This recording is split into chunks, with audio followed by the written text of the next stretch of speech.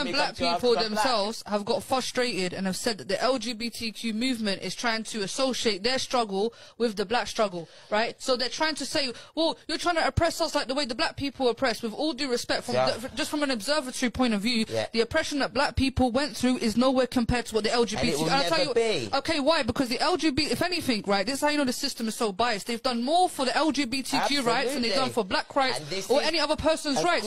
But what is their struggle though? Their struggle is, I want to dress like a girl, I want to sleep with the same sex. What kind of struggle is that? Even black people themselves have got frustrated and have said that the LGBTQ movement is trying to associate their struggle with the black struggle, right? So they're trying to say, well, you're trying to oppress us like the way the black people oppressed. With all due respect, from just from an observatory point of view, the oppression that black people went through is nowhere compared to what the LGBT. And it will never be. Okay, why? Because the LGBT, if anything, right, this is how you know the system is so biased. They've done more for the LGBTQ rights than they've done for black rights or any other person's rights.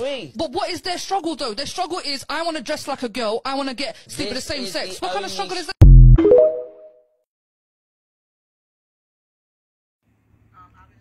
Exactly.